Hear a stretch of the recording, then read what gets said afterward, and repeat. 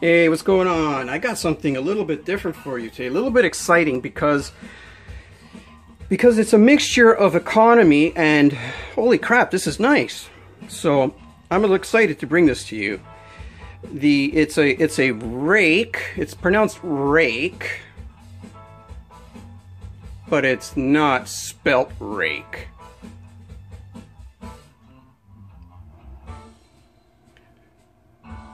All right, it's a Chinese company. I'll show you the tag that it came with. That way it's clearer. It's a Chinese company. This is the model number. Oops, went the wrong direction. P108, if you're interested in the model. And I'll just flash the specs up here for you so I don't have to yak about them. And excuse my dirty fingernails if you noticed them, and now you will if you didn't before. I was working on my dad's truck, and they're going to be stained for a few days, so bear with. I like my fingernails clean and manicured. But, oh, sorry, okay, let me not shake here. Alright, so yeah, it's a frame lock. And, let's just go through this really quickly. It tells you here, guarantees a lifetime against any defects in all the materials and workmanship during the service life. Then it says, please do not adjust the screws independently, means don't do it yourself. The factory defaults are to stay in place. Product warranty, 15-day replacement. Ruike will replace identical or equal products if the same one is out of stock, with documented manufacturing defects within 15 days of purchase. 5-year free repair. Ruike,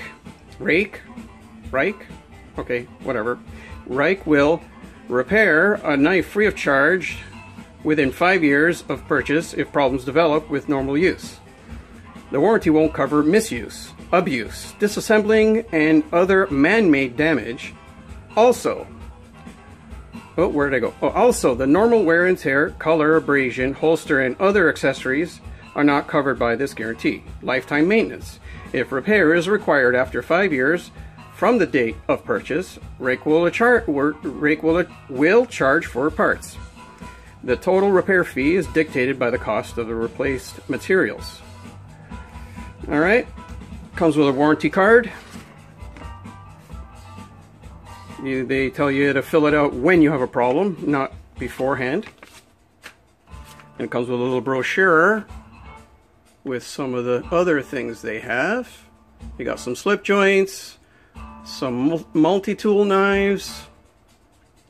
These are made out of a lower grade stainless. They're made out of Sandvik 12C27 blade material. Rockwell hardness 58-59. Tungsten steel braking cone. Okay, but I don't want to talk too much about it. So here's the other side of their folding knives. Just a quick little zip up the thing, and they got some they got a couple of fixed blades. All right, and everything on this side is made out of 14, was it? 14, oh, I was trying to remember it without looking. 14C28N, yeah, that's the Kershaw steel. And it's the Sandvik, it's the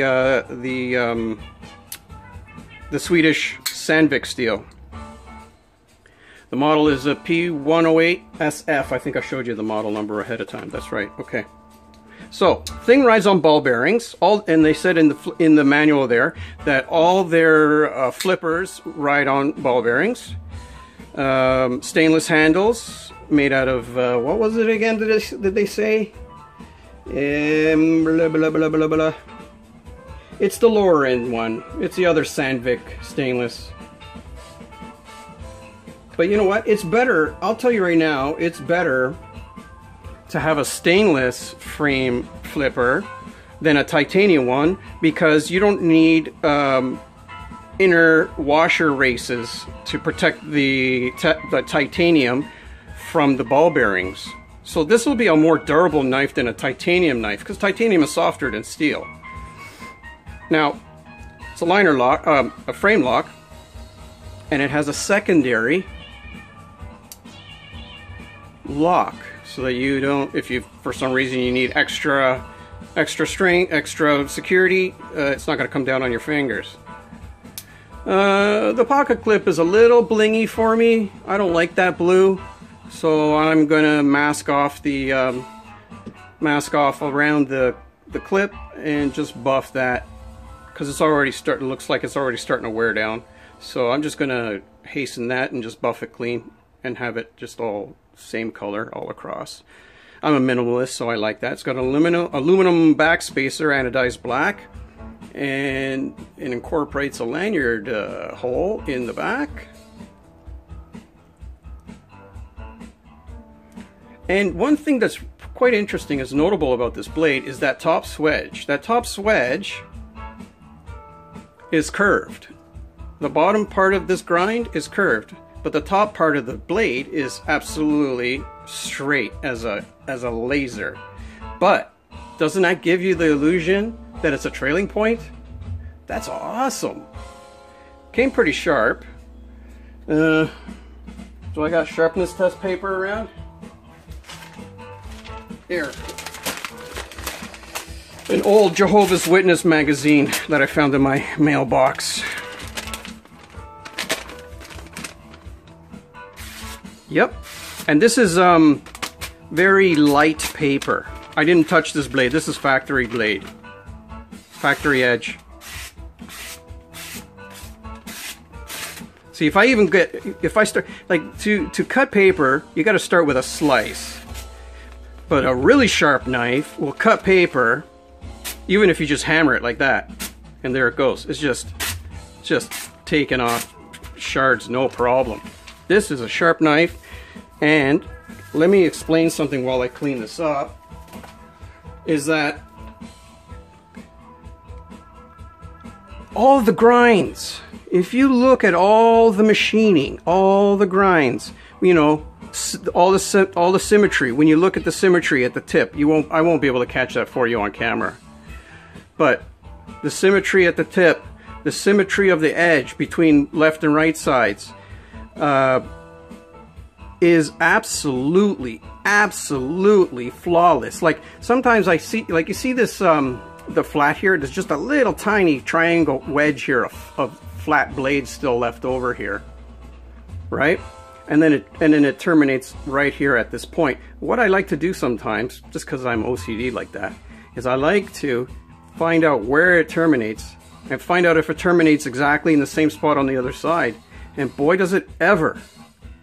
The thing is bang on, like crazy. And I have to say, embarrassingly high workmanship. And why do I say embarrassingly? Because I buy things like the Zero Tolerance 0452 titanium. Beautiful knife. See, I'm a swedge lover. I love that big swedge. You know what I mean? So I'll just give you a size comparison between the two. This one's got a 4-inch blade. This has got a 3.5-inch blade.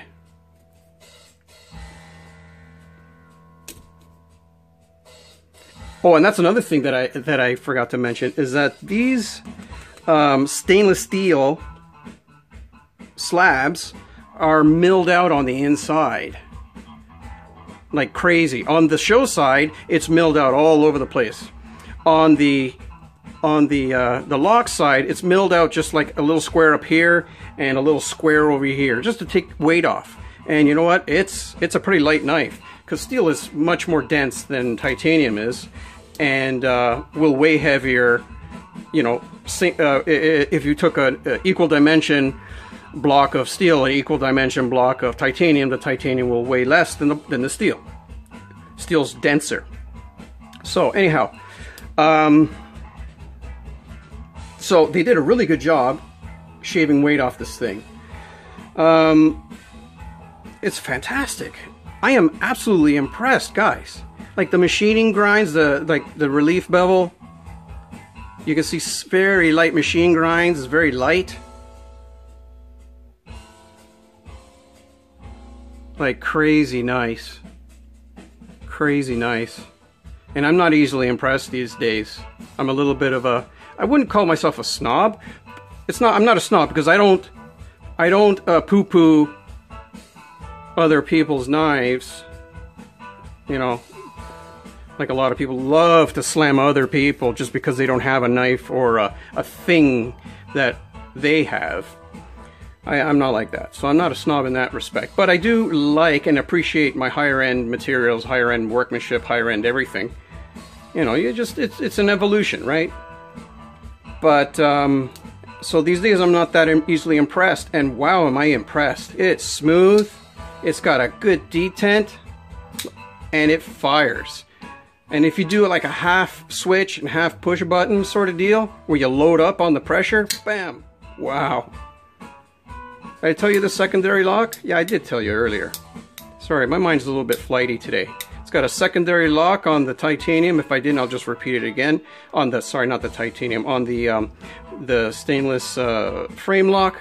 So you got a safe situation here should you need it. You know, relatively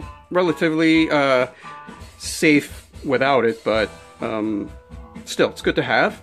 It doesn't need a lock insert because it's stainless steel. So it's already good in that respect. And it comes with that warranty, so there's nothing to worry about if things start to wear down. So yeah, this is a really good little knife. Oh, and let me tell you the price. $56 Canadian. So, like, I mean, if you translate that into American, we're like, you know, give or take, we're around 72, 73 cents on the dollar compared to the American. So you can expect this to be around 30, 40 bucks American. And it's budget, but it doesn't walk like a budget and doesn't talk like a budget. This thing is awesome. Okay, let me do a little shameless plug here for just a moment. Just for size comparison, and at the same time, a paramilitary 2 that I did a little customization for a friend. It already came with this titanium clip. He already bought it and sent it with me because he wanted me to match the clip. He wanted me to match the blade and the hardware to the clip. Same tone, color, and same, you know, finish, which is a stonewash, natural tie, stonewash finish. So I did that for he. Now, the way I see it in my viewfinder, it's not coming out right, and you're not going to be able to see it really well. Let me move it so that the light can catch it in different ways.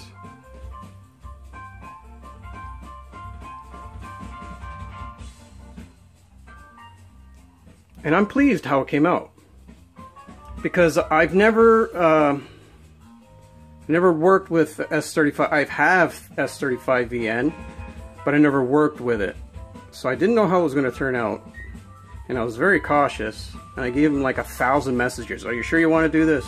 Are you sure you want to do it like that? Are you sure you want to do it like this? Do I have it right? I'm being redundant. I know I'm being a pain in the ass, but hey, I've got to know. I got to know. Are you sure? Maybe the logos will be completely erased. I don't know. But the logo came out pretty good. There is some fading in the edges, but because this is a shallow laser etching, and the stampings are a deeper laser etching. So you still can see the two signatures, Eric and Sal. And you can see everything on the knife, so it's still pretty good. And I did the liners to match the blade, and I did the hardware as well. And I'll just give you the standard one as a comparison to show you the diff. Just to give you a little quick. I wasn't going to make a whole new video for just this knife or these knives, so that's why I'm just sticking it in here. Sorry guys, that's why I said shameless plug. Alright, that's enough. But there you go. There's your size comparison. PM2. I'm doing a Nick Shabazz today. Sorry, Nick. But sometimes you know, you give me good ideas. Delica 4. And just for fun, because I like to be funny and have fun. My monster Recon 1 XL in XHP. P. No, I don't got a P. Alright. So yeah. But so if I were to compare these two knives, because you know what, I have to say, these have to be quite comparable. Does this look like closer to the 0450?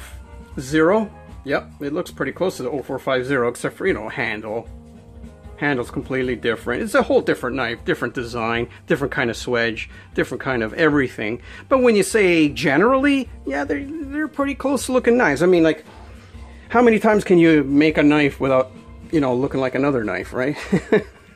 So anyway, they're pretty comparable. And as far as smoothness is concerned, it won't do this. Like the ZT is just, and the ZT has a longer blade, so it's going to have more inertia, right? So it'll do a nice drop, no problems. Oh, and that's another thing about the ZT. I have some I don't know if you can hear that. Listen, hear that? It sounds like a little bit like a ratchet. No, not that time. It depends where the bearings are.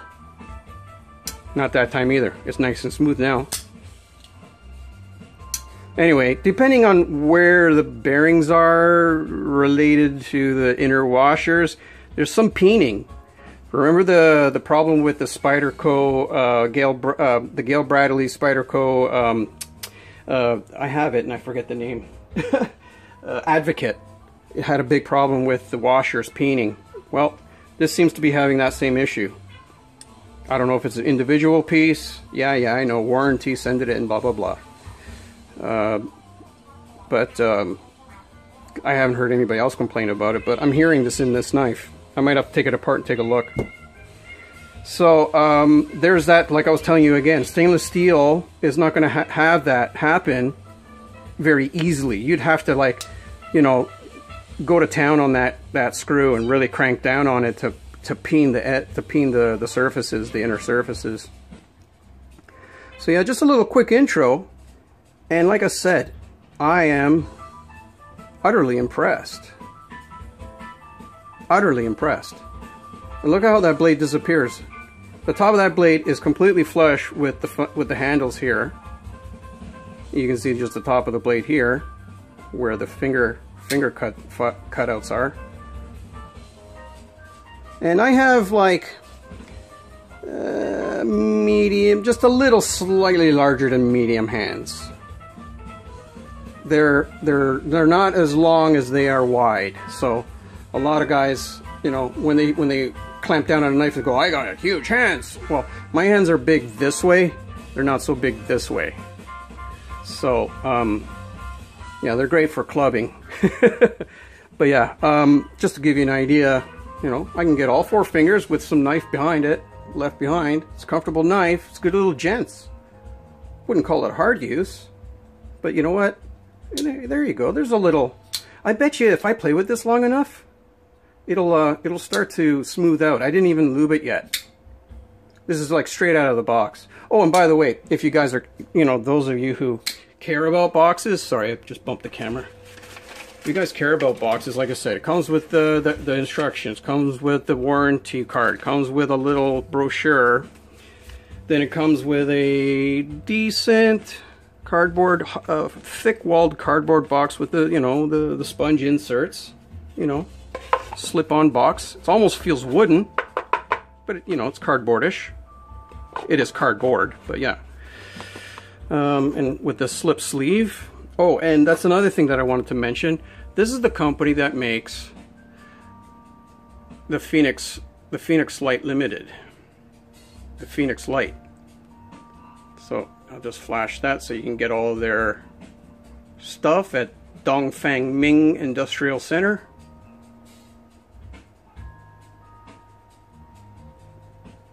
Here you go. It's good enough. So repeats on the sleeve. So I gotta say, like, guys, I don't know what to, you know, I'm feeling embarrassed because I have a bunch of these high-end knives. And when you think about it, 200 bucks, 200 bucks, 200 bucks, 200 bucks. And you're like, you know what? These are good knives. I'm not saying they're not good knives. They're not. I'm not saying that they're not good knives. But let's just take a quick look at this.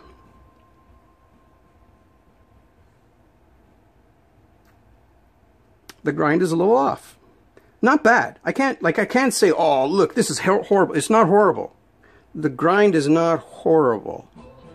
But if you really want to get OCD crazy, it's a little off. But not by much. Just the grind. Everything else is bang on. All the other machining is bang on. Uh-oh. Spoke too soon. I gotta check if sometimes you gotta move the knife around because the light, depending on which way the angle of the light hits, it could look like a knife is off. Like I've held it up to a light and it looked like the tip was like going over, and then you move it around and you're like, oh no, that was just the light. You know, the tip was fine. But if I look, I got a real keen eye. Eh? I got like an engineer's eye. I got a machinist's eye. The shoulders of that contour is not exact. But you know what? Again, like I said, by eye, it looks absolutely fine. But if you were to really take a good look, it's not. This swedge part, this part of the swedge grinds up just a little higher than this part. And again, you'd have to study it as long as I have just now to see that. This is, I'm telling you guys, this is a, you know, A-OK 100% knife. I'm not knocking the knife. I'm not. But if we're doing a comparison, holy smokes. Holy smokes. The knife is bang, bang, bang on. I don't know what it is. They take care of their machines better. I don't know what it is. Because, you know, like, after so many knives, after so many cycles, things start to wear down, and there's you know, there's some tolerance in their, see, this is zero tolerance, that's kind of ironic, but there'll be some tolerance in their clamping systems, in their machine shop, you know, their all their different things, you know, there could be some tolerances that make some inconsistencies. So maybe I can only guess that maybe they upkeep their machines better. I don't know. All I can say is that this knife is way tighter than that knife. Okay, sorry. I used the word way incorrectly. It's not way. But this knife is tighter than this knife. Okay, that's a definite. This knife is tighter than this knife. And that's a lot to say when you're talking about all the R&D that goes into something like this, all the advertising and the hype that hype it up for like a couple years before they knock it out of the park. Then they bring it out and it's superb. The word is superb.